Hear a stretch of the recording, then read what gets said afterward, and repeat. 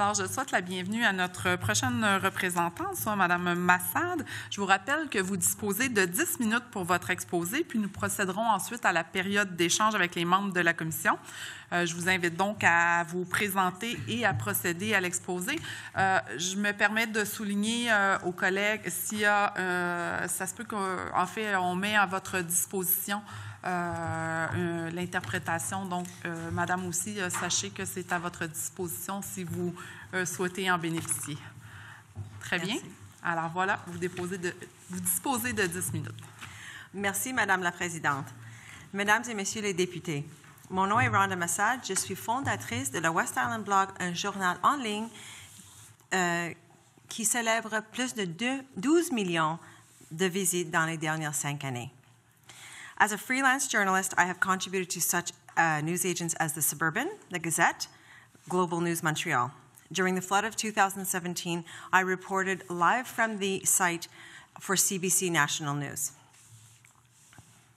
Je siège au Conseil de refuge d'urgence pour jeunes, Ricochet, et je suis cofondatrice de Neighbors for Neighbors Food Drive. Je suis ambassadrice auprès de la Fondation de l'hôpital Lakeshore de l'Ouest de l'île et du refuge pour femmes de l'Ouest de l'île. Je suis éditrice et chef de le Westmount Neighbors magazine. While community news is in transition, it is also on the rise. People need to connect to feel soothed in a time when national and international news is not only disappointing, but very scary. A sense of helplessness with regards to the world's events has readers reaching for local news sources more than ever. Local news provides positive feedback in their world they live in a world that they can impact themselves. Les agences de nouvelles en ligne réunissent les communautés.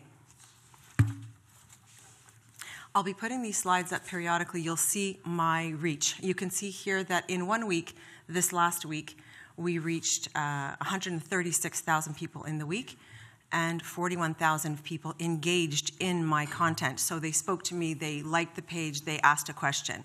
So that's 41,000 people in 1 week and 107,000 people this month. The reason our readership has grown exponentially is because we strive to deliver news in an ethical way, with timely facts and nonpartisan reporting. The West Island community trusts our team to deliver ethically curated news. There is a high demand for local news. We soft-launched both Montreal and Laval recently, and it's doing well. We hope to unite the communities in those areas as well, like we have on the West Island. The confidence people have in our reporting is spreading, and the demand is there. We report in the area of the West Island. Because the West Island blog team lives in the community, we see and understand the history and the news in its context. We're not strangers when we're reporting the news. We are actually reporting the news that you know. We're there with you, and we feel the news so it's not out of context. It is the first time in history that people can know their reporters as much as they know the topics of discussion. Viewers can choose who they align with both ethically and journalistically.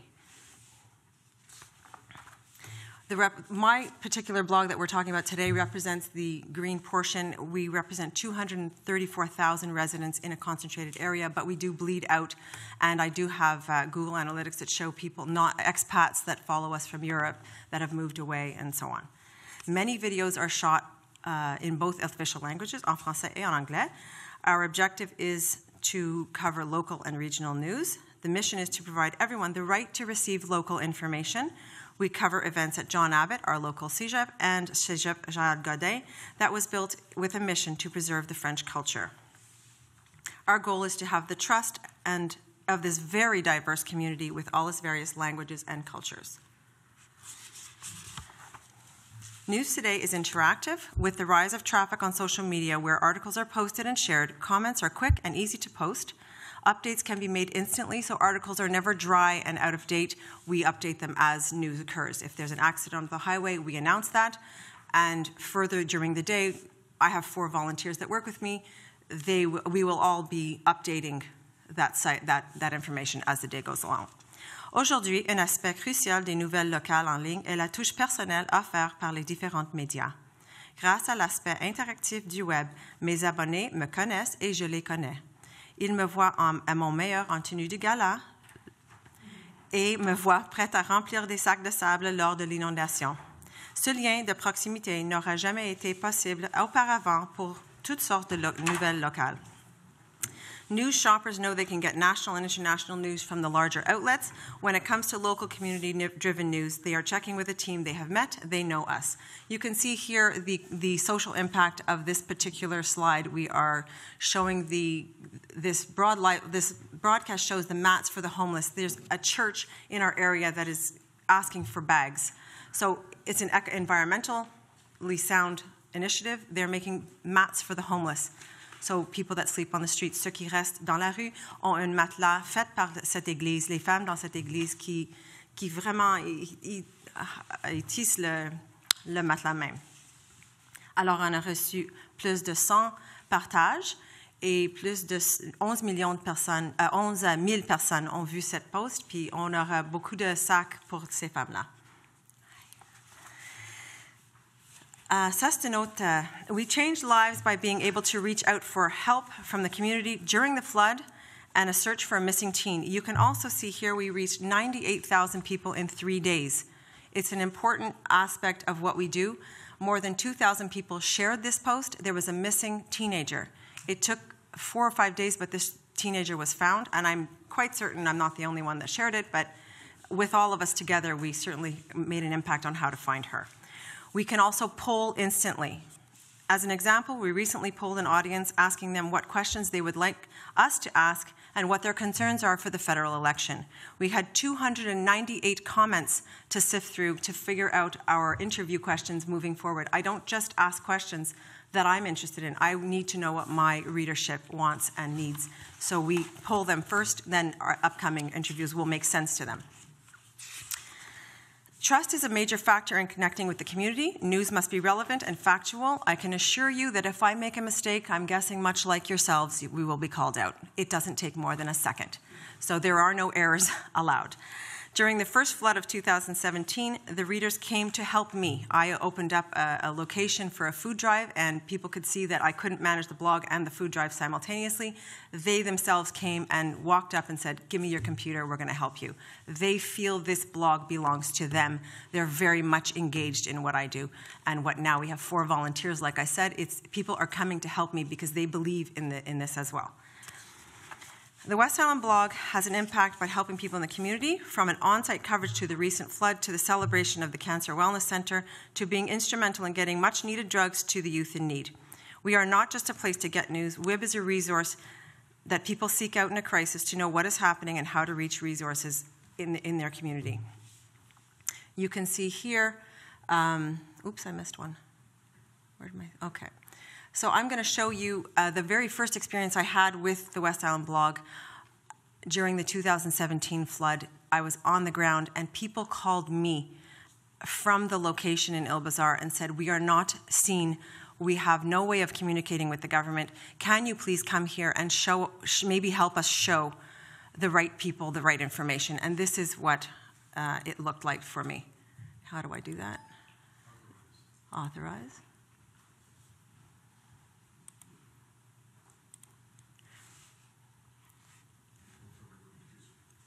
What do I do? I'll try that. At home, I just press every button until something happens. That's all. That's how I do it. Okay, I'll let you find the video. I tried to find it. If you go back to my slides. Okay, the business model, we saw 569,000 people this month of April in this flood. The flood for the... What we're trying to show you is a 2017 video, but the 2019 information is we received 569,000 people watched videos during the flood. And they watched what the city gave us as well. Both the cities that were impacted, in fact, all 3 were communicating to me, and we were doing live videos so that the city officials could, in fact, reach their residents à la minute. So they knew where to go, don't everybody run to the same location. In 2017, we refunneled the traffic away from the site. It was a very important part of what happened, and it saved a lot of energy and time and traffic. Of course, it's not going to happen. There we go. Okay, there's me. There I am.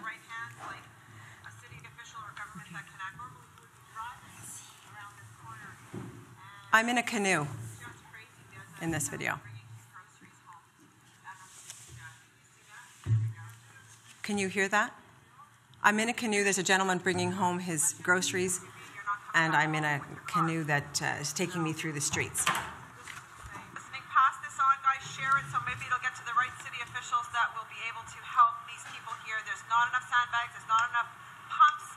They're in trouble. Behind me is normally a street, so that flooding right there is just it's just coming, and they're expecting it to keep on rising. Am I right, Rock? Yeah. It's keeping on rising. Okay, so this is going to be a tough little haul for these people. So send your love, say your prayers, and share this post so that basically maybe it'll hit the right hands, like a city official or government that can actually give them a hand. Okay, somebody's got to get me back to my slides. Okay, so our social impact is quite relevant, and it's become, there we go, okay. I want to also point out that we did reach 500,000 people in our videos during the 2019 flood. It was the place to go to look for what you needed during that time. I wanted to point out that we wanted to introduce you to Dario. He is our youth. Right now, the blog has become so entrenched in the community that the youth have reached out to me. Can we do some work for you? Can we get some experience journalistically? And we have been very, very well received with that. The community loves to see their youth participating. Freelance news reports range from $35 to $100. That's what people get paid. If you're wondering why investigative journalism is at a lack or why people don't show up when you call them to do a press conference, it's because it's $35 and it's more expensive to put the gas on that. So take your taxes from that. You're not walking home with a lot of money. En 2019, à Montréal, un reporter pigiste peut être payé entre 40 et 100 $ par article au niveau local. Dans cette échelle de prix, il y a peu de place pour l'enquête. La qualité de nouvelles est dictée à la fois par le prix et par besoin de livraison rapide. Les médias auront de plus en plus de difficultés à embaucher les journalistes et à tirer le meilleur de leur capacité et assurer les informations vraies. Les nouvelles continuent d'être superficielles, ce qui entoure et nuit au système démocratique.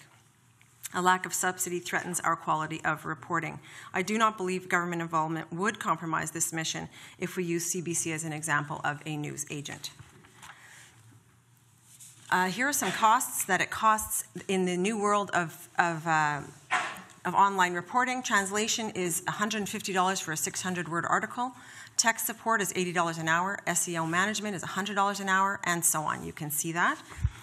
So you reached out to people to find out what was the future of media. This is the future of media. This is what it looks like locally speaking. I can't speak to national or international. Subsidies would be great. Tax credits, even on translation, would be great. Redefining journalism. I would love to see some regulation for social media. There has to be some way of qualifying us as journalistic people and the actual pathways that are being delivered. Facebook and LinkedIn are in charge of our media and the delivery. So it's time to recognize and include online sources and make them part of the conversation. Thank you. And this is my special slide for you guys.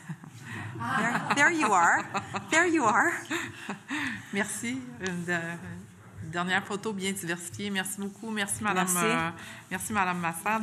Alors, merci pour votre exposé. Désolée pour le technique là, qui a été c'est pas grave. Un petit peu plus compliqué, mais on vous a alloué là, le temps là, pour vous permettre de terminer votre exposé. Et maintenant, dans la période d'échange, je vais céder la parole au député de Sainte-Rose. Merci, Madame la Présidente. Welcome, Rhonda. Thank you. I have a few questions, specifically about your business model. Okay. If you can just give me a sense of what it is, what it's like. For instance, are you full-time staff yourself? Do you operate only with volunteers? Can you give me a sense? Because it seems to me that you do very well considering the current media climate. So I think understanding your business case a little bit better, your business plan or your business profile a little bit better would help us in these proceedings. Okay, I'm going to tell you what happens to me because this was a passion project. I started to do this to unite the community, so it was a volunteer initiative on my part. I was filling a personal void to help the community. That being said, over time, many businesses in the community would like to be highlighted, so there is space for ad revenue. I do some of that. My passion lies in the reporting, so I neglect my sales. If I had a sales force of my own, which is costly, there's room for much more revenue than I have. We could do Google AdWords, but like the gentleman before, it's a minimal amount of money, but ad revenue is the way to go. Video vlogging is the way to go. I'd like to introduce the businesses to the community. So there is more money to make, but I'm one person. Full-time is an underestimated word that you could use for me. I have my readers actually concerned. Are you overdoing it? No, I'm good. But we have 4 volunteers that jumped on board this summer. So that helps. It would help to have a writer and a full-time reporter because all of us are managing our daily lives and helping, but there is room for growth in this business, and it would be absolutely amazing to have a student from every jurisdiction reporting for us. It would be great, and giving them experience and letting them get to know how the business works. I think your model is, I agree with you. I think that what you are doing sort of, it looks a little bit like the future. I have a concern, though, because the scalability of that future, the viability of the information, and the quality of the information. Can you give me a sense of your abilities, not personally, but structurally within your organization, as to the quality control that goes into your media output, the journalistic standards that you have, so that maybe this commission could say, maybe this is the way to go forward because the quality and the standards are there? The quality and standards are there are going to be driven by the person at the company itself. We trust certain news outlets in traditional news as well. I don't believe you would survive if your ethics were out of line. I think you would last probably a very short period of time because, like I said, if we mess up our facts, we are told. And I can tell you that if I mess up my facts too much, I won't have any listeners. So I think that the actual ethics and the actual journalistic standard will be elevated by virtue of the actual interaction we have. It's not like I got my paper on the Wednesday and then maybe there's an error and it comes out next week. The errors are called out within seconds. So as far as quality of workmanship, even the people that we're interviewing will tell us that's not right. From my perspective, my ethics lie in factual reporting, and I make sure that we have both sides of every coin. C'est les deux bords qui doivent être entendus à chaque fois. And the local community aspect of the truly grassroots of what you do is very appealing. I'm wondering if we decided that we wanted to help you, if the government decided that it wanted to help people like you, how could we do it, considering you're not, unless you are, a recognized media outlet? What can we anchor that help in terms of getting you the help that you would need if we decided that your model was one that we wanted to support? You could help me by giving me business. There are 2 cities that already use my site to announce things. If there's a specific event or whatever, maybe that would be a way to legitimately help and not just hand out dollars. Mind you, like grants and stuff are obviously welcome, but if you advertise with us, then it gives us credibility. It also gives the reader a chance to know that we're well backed, we're supported by the community and the government in our community. So I think that would be a simple way. Tax credits are another way. Translation, to have your site in both languages is a really rough thing to do. It's a very expensive thing to do. So that would be a way to help us. Tech support. SEO management costs me $1,000 a month. And if I don't have SEO management, I have errors, which means I don't qualify, which I have a body of people to deal with, but I have Google to deal with. I have a lot to contend with in terms of tech support. Tech support would be something else. That would be somewhere a subsidy I would relish. What you're saying is interesting because we've had a lot of different groups come in here and tell us that the advertising model is, well, at least in my eyes, it seems to be a dying model. And here you are telling me that your business model rests on revenue from advertisers, and the best way we can help you is just to give you what the government used to or should be doing in terms of the the amount of public notices and whatnot. Yes, So because that's ads for me. what would you say to those people who are saying that really the advertising dollars aren't there anymore because of these giant GAFA players, and that it's not viable going forward? I think it also depends on how much you're looking to make in terms of revenues. Like, I can definitely subsist if I had somebody else selling besides me, because when I sell, I'm not writing, and I prefer to write. But I think if I had a salesperson or an extra person in my company, definitely it would help. It's not the revenues that you're thinking. Let's say, for an example, an article in a newspaper or an ad in a newspaper costs $300 to $400 a week. We're talking about $300 to $400 a month. So it's a different scale. So does it work for me? Could I support 4 people on this business and have a family? Absolutely not. Absolutely not. There's no way. But there is room to grow, and there are branches. And at the end of the day, how else are we going to get our news? So what you're saying is very important, because viability becomes a question. Your model is very interesting, but I mean, if people can't eat in this model, then what, other than just giving you ads, is there anything else that you would think would be useful?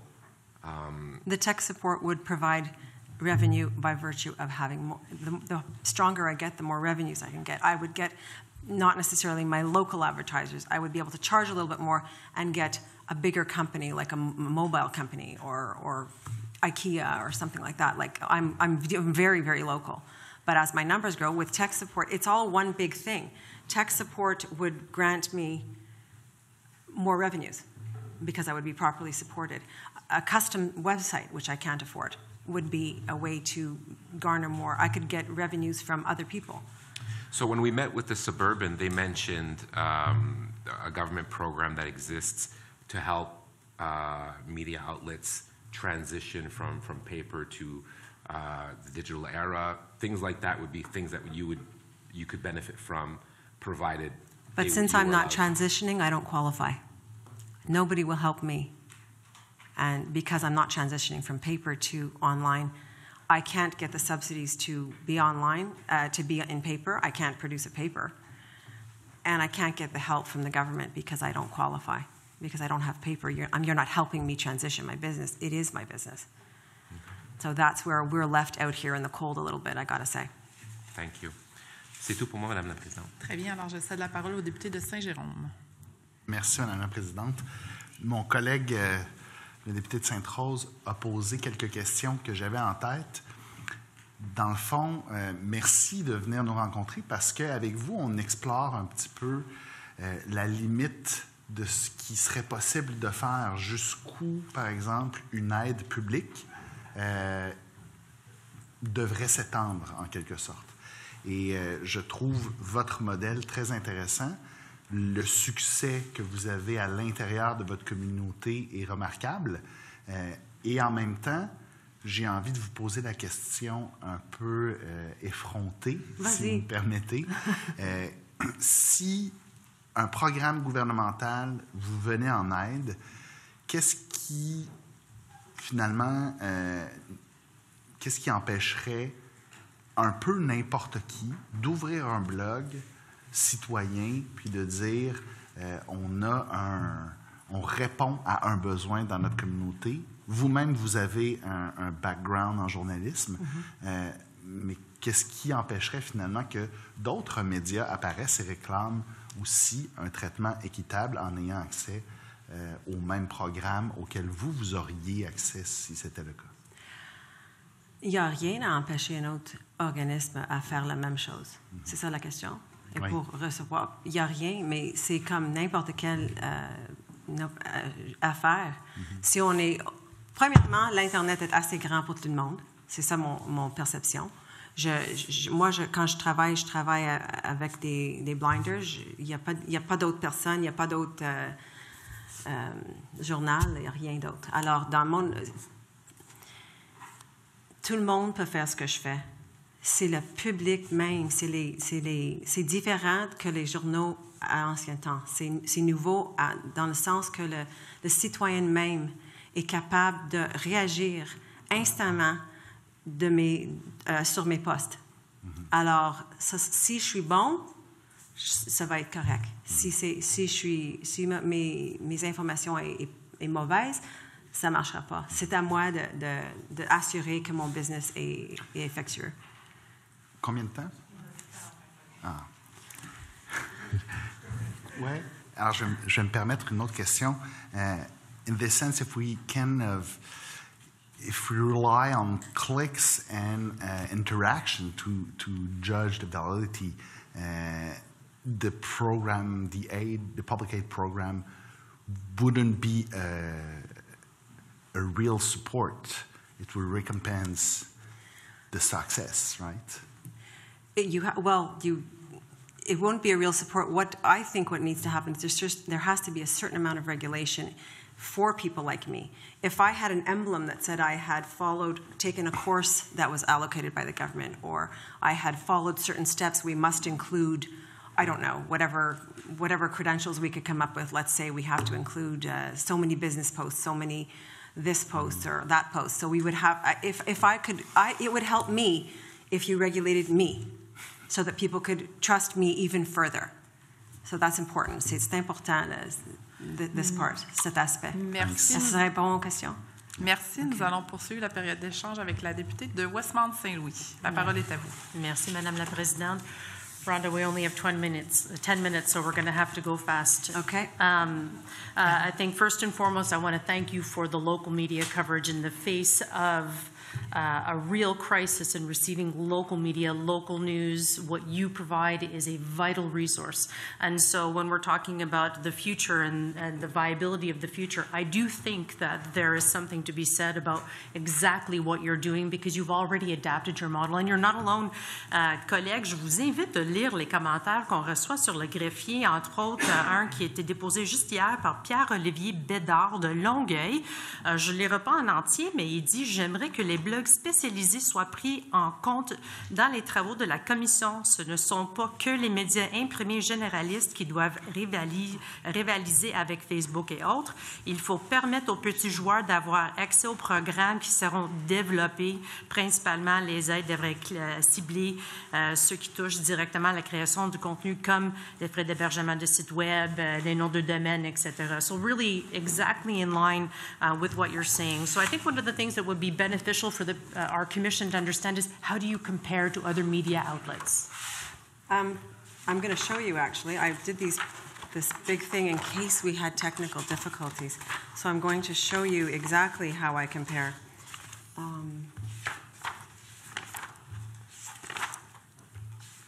Where are you? Of course you're not there. I can actually say I compare quite well. During the flood itself, I had 275,000 interactions on my site, whereas other local media had less. I don't know if I'm allowed to say names of other medias, but the big guys, the big boys, were struggling to keep up with me. So it's, as you can see here, we had a great success during that time, and how we compare to other media. Can you see that? No. Can you see that? We have Montreal Gazette at 368,000 during that month. We have Global at 83,000, CJD at 122, West Island Blog at 214. And the local newspapers, the Suburban had 2,000. And Jewel 106 local radio station had 3,000. So different groups had different. You absolutely can. Would we? I brought you all a copy. Okay. So we do compare. We are in line. You're out there with the big players. We are. Okay. We're not treated as a big player because we're not accredited. But in part, I know we were talking a lot about advertising models. Your advertising model is actually quite particular. Can you share a little bit on how Absolutely. It works for you for your blog? The most important thing that I do is video blogging, is the videos, which will, when you're in a business, I go show off your business. I show off your whatever you're doing. Recently, I did one post on a business that is doing a new app for geohistory learning. 5,000 people. Like that's how you're gonna want me to do that for your business in the area. So everybody knows. If I eat somewhere and I post what I'm eating, generally people are interested. My team does the same. But you have a social clause.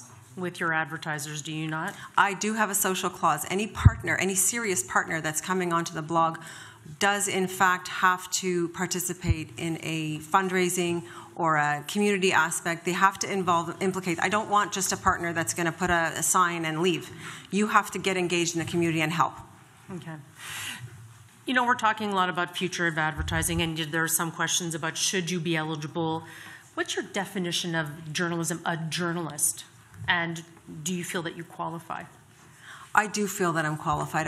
I think journalism today is yes, we need our courses, we need to be educated and so on, but it's reporting factual, honest information and making sure it's nonpartisan. That to me is what a journalistic person should do. I've been trained by my mentor, and he trained me very carefully in the fact that we had to have both sides of the coin. It was very specific training. So I do believe that I do qualify as a journalist. One of the things that we were talking about with other individuals that have come here are partnerships, what we're going to be doing to help those local communities and the local news stay vital. What's your vision of partnerships? I welcome partnerships. I really do welcome a partnership. I had no idea that this was going to happen to me. I didn't know it was going to be so viral. And a partnership with maybe one of the big boys again. If one of the big boys decided that I could handle their local coverage, I would be more than welcome to partner because, like I said, I didn't really realize this was going to happen. And now I have a certain aspect of social responsibility to use the blog for good. Mm-hmm. It's not, and it's unfortunate that I named it a blog because I didn't know it was supposed to be personal when I started it 5 years ago, but it's not personal anymore. It doesn't belong to me anymore. It belongs to the community that it's serving. So talking about the community, how do the municipalities benefit from the news that you report on and you provide to the community? The municipalities use me often to, if there's something that needs to be said or done quickly, oftentimes I've got more reach. And I've got a global reach, whereas the cities have their particular reach.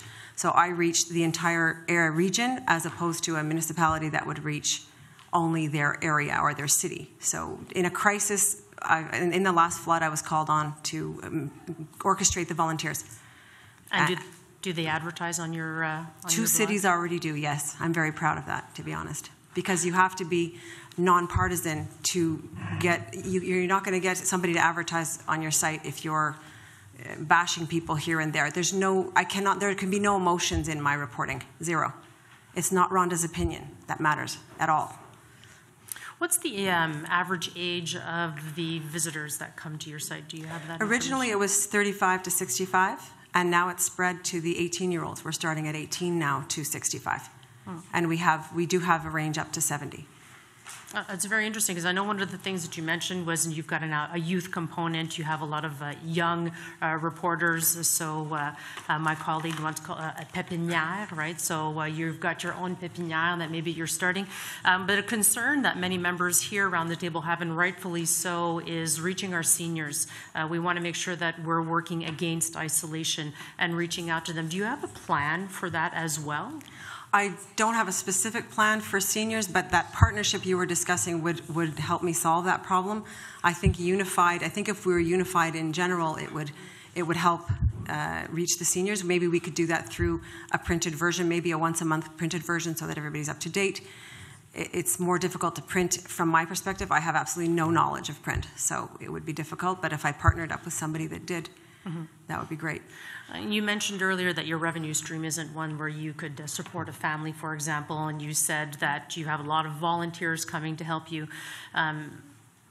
Would you give any consideration to adapting your business models so that you would be eligible for funding, for example, from the Secretariat, because the service that you provide, again, is in part the future. You are open to partnerships. Is that something that would be a viable conversation to have with you? I think so, yes. I think we could massage this. I'm willing to compromise. I'm in a learning process myself, as we all are, because it's a brand new way of delivering news.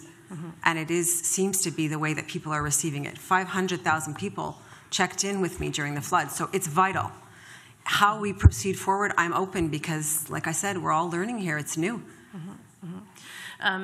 in your experience with other people that are doing a similar type of news media as what you're doing, do you think that they would benefit from being part of a registry for advertisers? Again, one of the things, if you've been paying attention a bit to the commission that's been presented here, is that to make sure that there's an equitable balance of government advertising, to make sure that it gets out to the community. We've talked about this famous 4% that we don't seem to be able to achieve.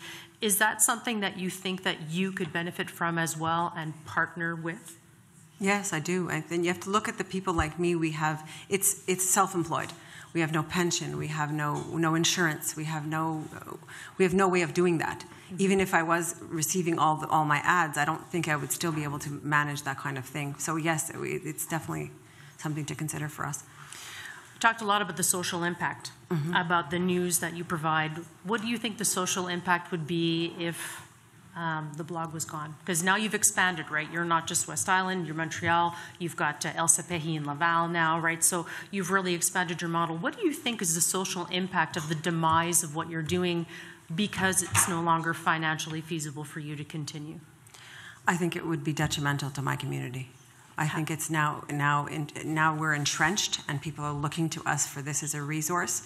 I think if it was gone, do I think somebody else might do it? Possibly.